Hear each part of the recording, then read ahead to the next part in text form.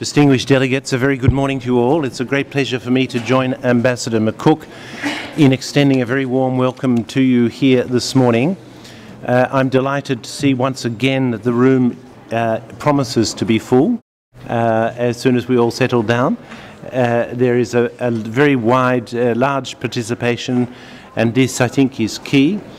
As you all know, the mandate for 2012-13 biennium for the IGC was to expedite the work on the text-based negotiations with an objective of reaching agreement on a text or texts of an international legal instrument or instruments that will ensure effective protection for genetic resources as well as traditional knowledge and traditional cultural expressions. And you all, I am sure, are aware of the decision that was taken by our member states in the assemblies in October last year, 2012, which set out the work program for 2013. And as you know, that work program is foreseeing an extremely busy 6 months ahead of us for the IGC.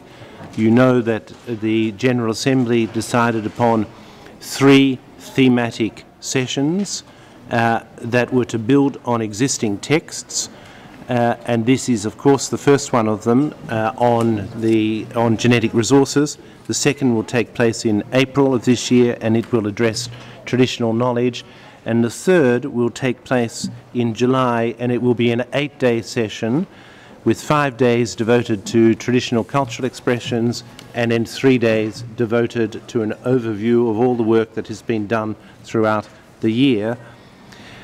Let me recall also that the meeting that took place 12 months ago on genetic resources was a very successful meeting because it led for the first time to a consolidated single document on intellectual property and genetic resources.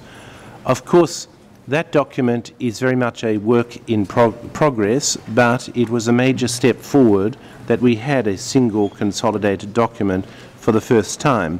And that consolidated text, as you know, is available in document number 4, and a great deal of work is still needed upon it. There is another working document that has been submitted to this session. It's a resubmission of a joint recommendation on intellectual property and genetic resources. That has been, it's document number 5, and it's been submitted by the delegations of Canada, Japan, Norway, the Republic of Korea, and the United States of America.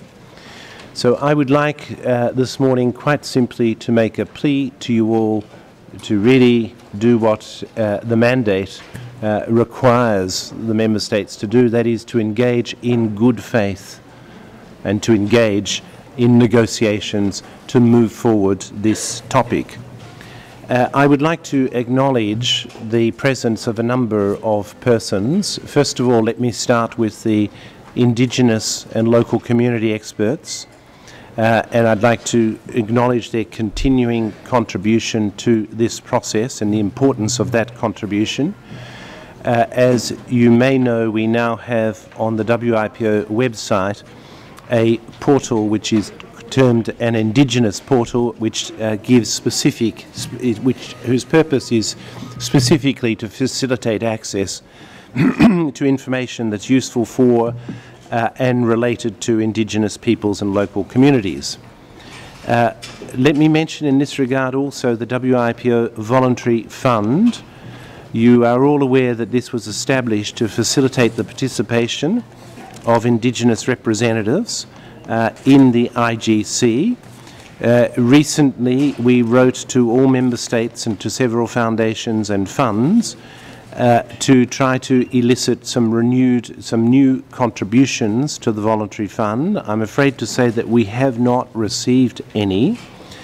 And so the current state of affairs is that it is likely that we have enough money to fund 1 or 2 representatives, Indigenous representatives, at the next IGC, IGC 24, but none beyond that. So I would again make a plea to all of the member states in this regard to see if it's possible to make a contribution to the voluntary fund.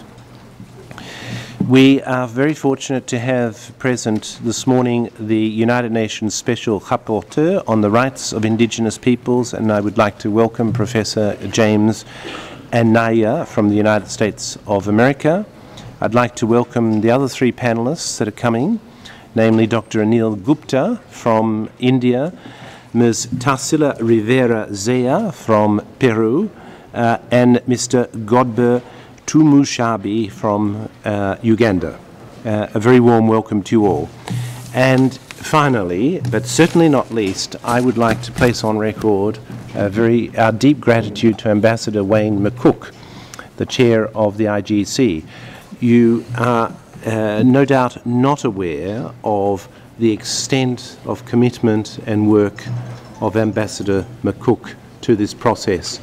He has been working tirelessly to facilitate this process and to move it forward, and we're very, very fortunate to have him as our chair, and I would like to express our special gratitude to him for his work.